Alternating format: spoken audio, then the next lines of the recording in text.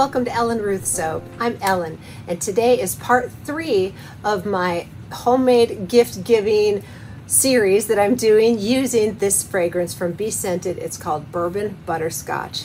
And this smells so beautiful. It's rich, it's luscious, it's kind of foody, but more mature than that. It's not super foody. I think it's perfect for men and women. I love it.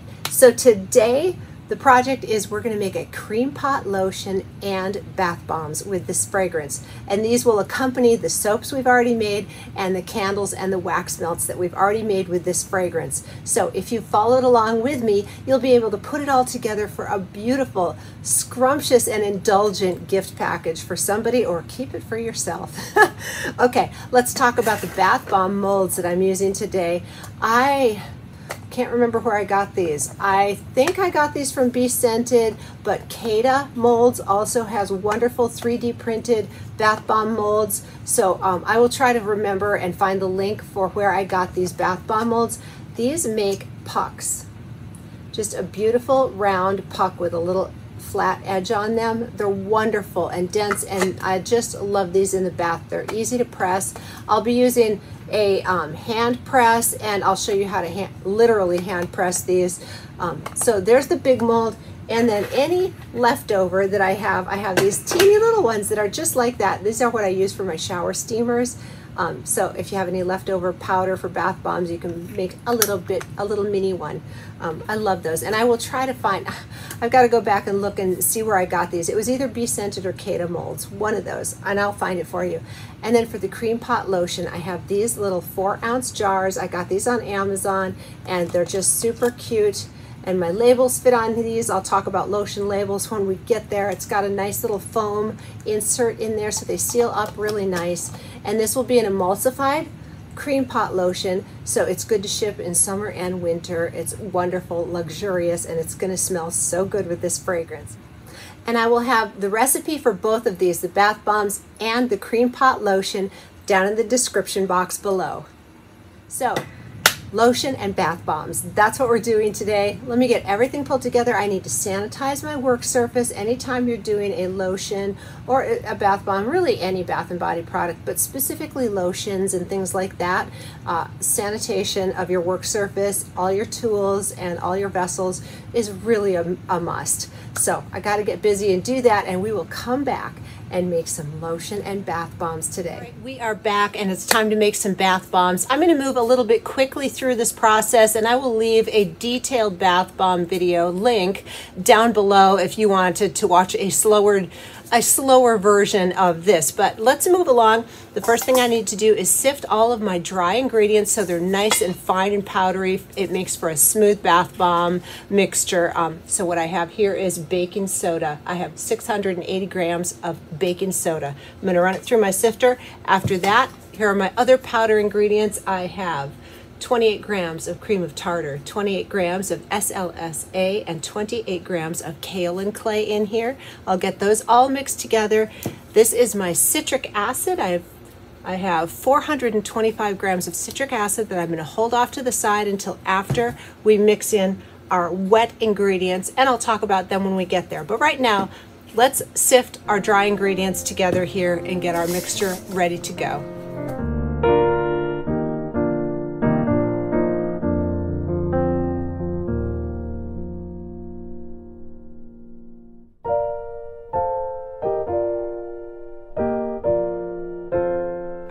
This is all perfectly sifted, very smooth, and now it's time for the liquid portion. So I'm scenting at 3% fragrance oil. I also have 14 grams of Witch Hazel, 14 grams of polysorbate 80, and 14 grams of grapeseed oil. And the poly 80 keeps the oil from making the bottom of your tub slick. So if you're putting oil in a bath bomb, you need the poly 80. If you don't put oil in your bath bomb and you have another recipe, you don't need the polysorbate 80. So before we mix this in, I'm going to put a little Mica colorant in here, and I'm going to go very light because after we've pressed these and they've had a few days to dry, we're going to come in and do a cocoa butter drizzle on top to make them look extra wonderful. Okay, so for these bath bombs, being a bourbon butterscotch scent, I'm going to use caramel brown butterscotch mica from Wholesale Supplies Plus. And this is beautiful. It's got a good amount of shimmer. It's so pretty. So I will work this in with my hands and get it nice and worked in before we add the wet ingredients, and then we're really going to work this to get a good mix. And I'm leaving my mica off to the side in case I want to add some more later, but I think this will be good. All right, that's looking pretty evenly distributed. It looks very light right now, but when we add the liquid portion, it'll darken up. So let's add all of those in at one time, and I'm just going to work this around. It's kind of like kneading dough. You just want to work it until you're 100% sure it's fully incorporated, and then we'll go ahead and add our citric acid last.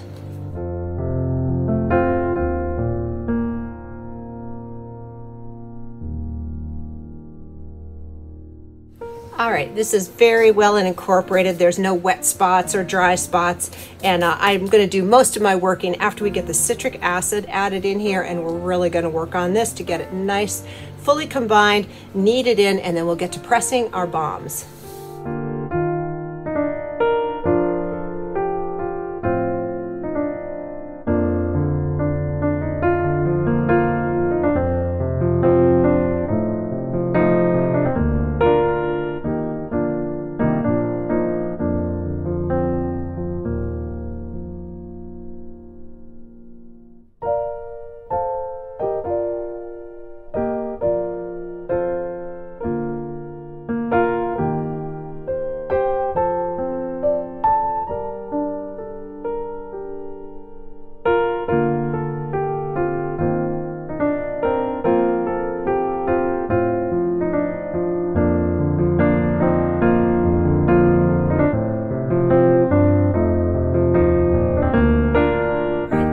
Pressed. I got 10 full-size 4.2 ounce pucks and one skinny one that will just be an extra for a family or friend or myself, but 10 big pucks. These need to sit for a couple of days. I'm going to let these sit overnight. I have a dehydrator over by my curing rack, so it'll be in that region. I like to keep my studio dry.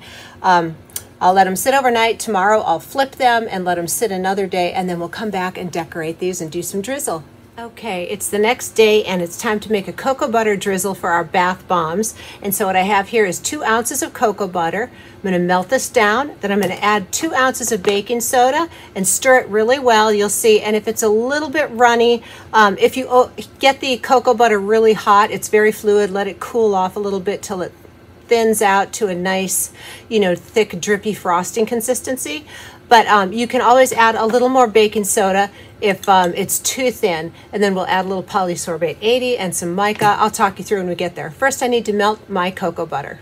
All right, the cocoa butter is all melted, and to this, I am going to add 0.5 ounces or half an ounce of polysorbate 80.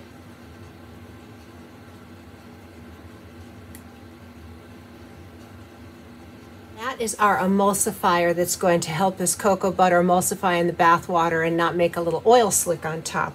I'm also going to add a touch of fragrance, probably about 0.2 ounces, just a splash, because I want the frosting to smell real pretty. Alrighty, and now I'm going to add 2 ounces of baking soda and get this stirred up and see how I like the consistency. And this is very warm, so I'll let it cool also before I judge. And this is just store-bought baking soda.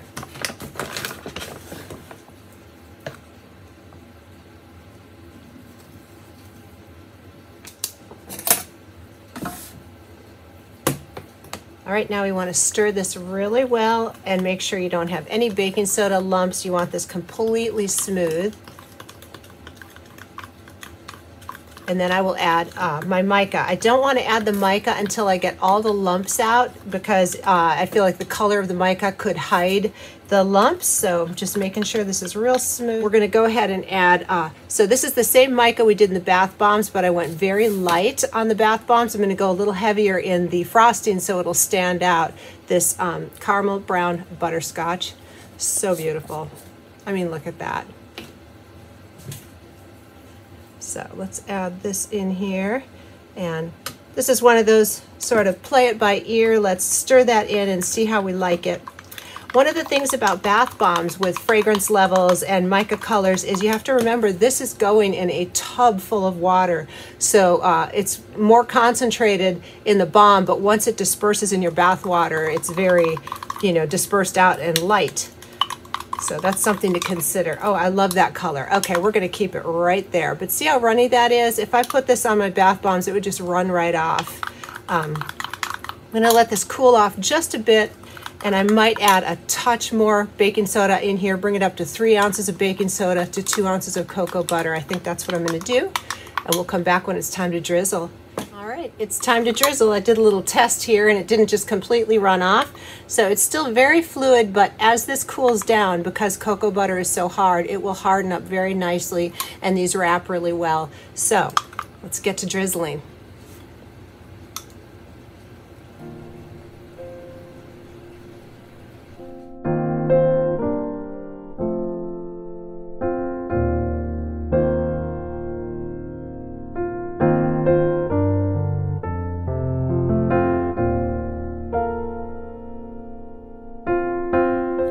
It is time to make our cream pot lotion with our bourbon butterscotch fragrance.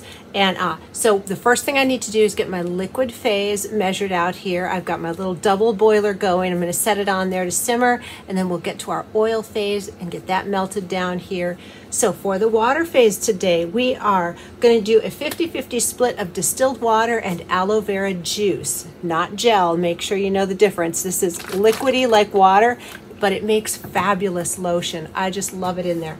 So I need 8 ounces or 224.5 grams of liquid, and I'm going to split that in half. 112 grams of water and 112-ish grams of the aloe to get to our full amount. I like a 50-50 split. You could do 100% aloe, 100% water. It's up to you. You could even infuse your water with oats and make like a oat milk. I will leave a link for a more detailed lotion recipe down below, but I'm going to go kind of fast through this again because we're doing 2 different crafts today in this video and I don't want it to be forever long. So let's get to measuring our liquid portion.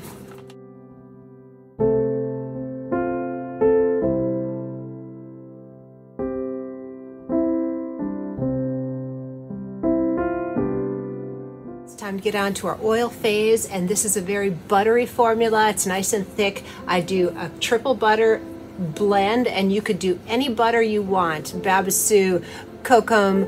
Today I'm doing mango, shea, and cocoa butter, and I buy it in bulk. But I need 13.6 grams of mango butter. All right, and my next butter is shea butter, or shea butter, and I need 20.4 grams of shea butter.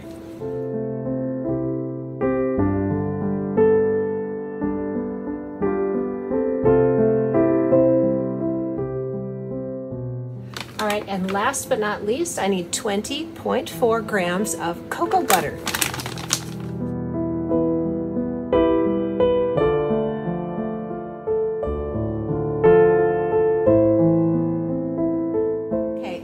We need 13.6 grams of a liquid oil of your choice. Today I am using hemp seed oil.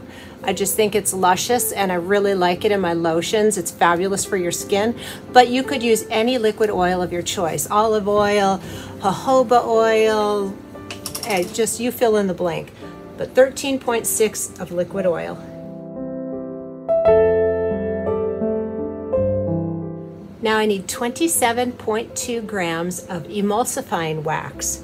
And there are several different emulsifying waxes to choose from. There's a soft and silky, and you know, play around and find the one you like. This is just a basic emulsifying wax. It's not fancy, but it gets the job done, and I think it's fabulous in lotion. I got this emulsifying wax from Soaper's Choice. Okay, last but not least, in our oil phase, I need 20.4 grams of Citric Acid. All right, now I'm going to put my little pot of the oil phase up here next to the water and let it melt completely, and we will come back when it's all melted and ready to go. All right, we're back. And the oils are all melted, our water is steaming, and I did pull it off and weigh it and brought the weight back up to where I need it to be, which just add a little bit of water because there's some evaporation and I forgot to put a lid on it. But here we have the melted oils. I'm going to go ahead and wipe off the bottom of the container so I don't drip hot water. There's 3 more ingredients going in our lotion, but those will be added during the cool down phase. We're going to add our fragrance. I'm going to add the preservative. Today I'm using Liquid Germall Plus. It's called a different name here from Wholesale Supplies Plus, but this is what this is. And I'm going to add a little touch of vitamin E oil.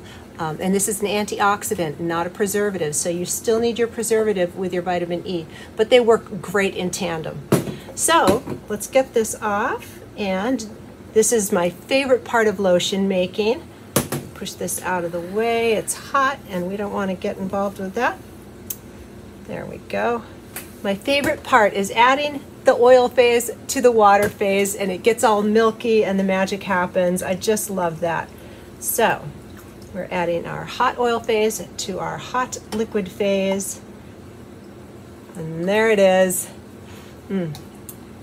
I use natural cocoa butter, so it does have a natural cocoa butter scent, and I'm smelling it right now, and it smells divine. I like that. But if you don't like the shea butter scent or the cocoa butter scent or any of that, get the ultra refined or refined butters, and then it will have no odor cast on your lotion. But personally, I like the cocoa butter. All right, I'm going to give this a quick buzz with my stick blender here. I want to burp out any air bubbles, just to get it all emulsified, and then we are going to let it cool. I'm just going to walk away till this starts to cool down, and we will get back to our next ingredients. All right, it is time for our cool down phase, and look how beautiful and thick this is getting. It's actually a little thicker than I'd like right now. It's a delicate balance between when it's runny but too warm and thick, and anyway, all that being said, let me get it on the scale, tear it out. I'll tell you what the temperature we're at and talk about why this is important. All right, we are at 96.9 degrees Fahrenheit, and today's preservative is Liquid Germall Plus, and this needs to be added under 122 degrees Fahrenheit. So it is heat sensitive. It's a wonderful preservative, but it is heat sensitive. So with that being said, I need to add 1.7 grams of Liquid Germall Plus. If you're going to use a different preservative, look up the usage rate for lotions for your preservative. But I'm going to use my pipette because that's a tiny little amount.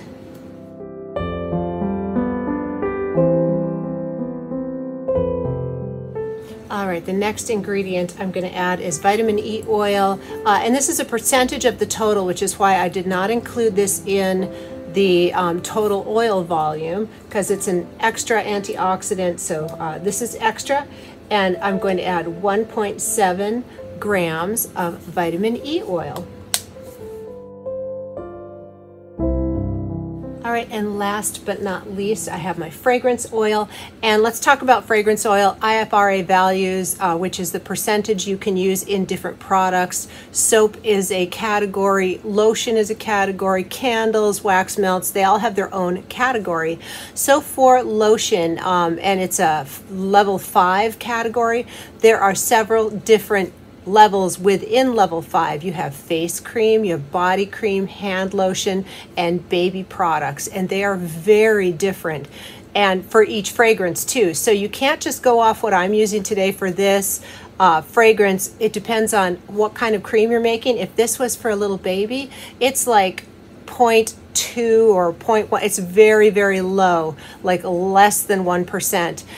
For body cream, this was 5% usage rate. For face cream, it was, I think, like 1.3. I looked it up a while ago, but came up with my own. Today, I'm going to do 2% because it was in between. It was towards the face and delicate. So I'm going to do 2%, and I'm not going to do 5%. 5% would be very strong also. And I do like to wear perfume sometimes, so I don't want overly scented products. I just like the essence of the scent while I'm using it. So 2% is what I'm doing today for this fragrance, and I'm going to do 6.8 grams of this fragrance. But please know, if you're going to use essential oils or a different fragrance, you must look up the values for it because they are not all the same. All right, 6.8 for me.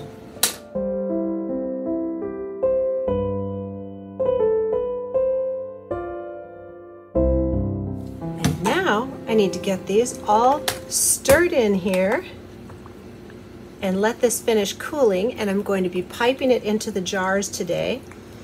And then after I get it piped into my jars, I'm going to let it sit and finish cooling, and then we will come back and do labeling of our bath bombs and our lotion. Boy, this smells good, and it is thick and luscious. Look at that. I mean, this is a cream pot. It's that thick. Love it.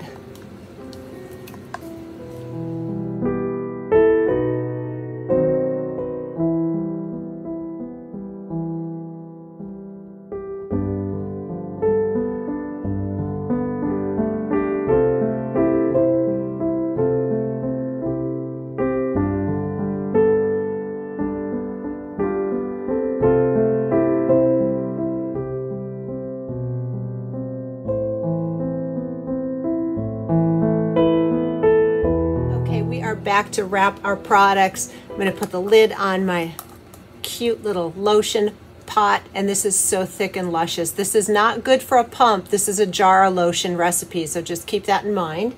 And I'm going to get my label on it here. I'm using labels from Online Labels. These are 2-inch labels that I'm using for the bath bomb, and these are 1.5 by 5-inch labels that I get from onlinelabels.com, and I use their Maestro label designer to design these. And the font that I have the name here, I purchased that font on Etsy. I get asked a lot about these labels and the font, so just that middle font there I purchased on Etsy. Everything else is from Maestro. I just thought it was really pretty. And so these 1.5 by 5-inch labels fit on so many different of my jars. I love them, and they're perfect. So here is the lotions all jarred up. Sorry, they're rolling away. And now I have my little bath bombs here. And so what I'm going to do is shrink wrap the bath bombs. Look how adorable these came out. They smell so good. So what I have is, let me get those out of the way.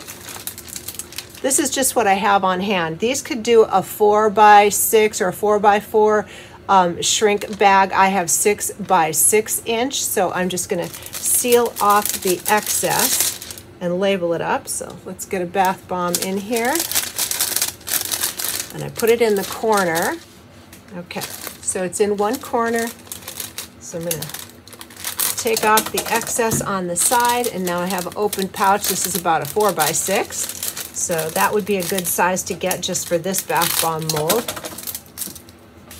So I've got it sealed up here. Now I'm going to use my heat gun, and the only caution is the heat gun, of course, is hot. And this is a cocoa butter drizzle on there. You don't want it to melt. So I usually start on the back side here to seal up a lot of the excess, and I just touch the top enough to shrink it down. So that's what I'm going to do because I don't want to melt off this pretty drizzle.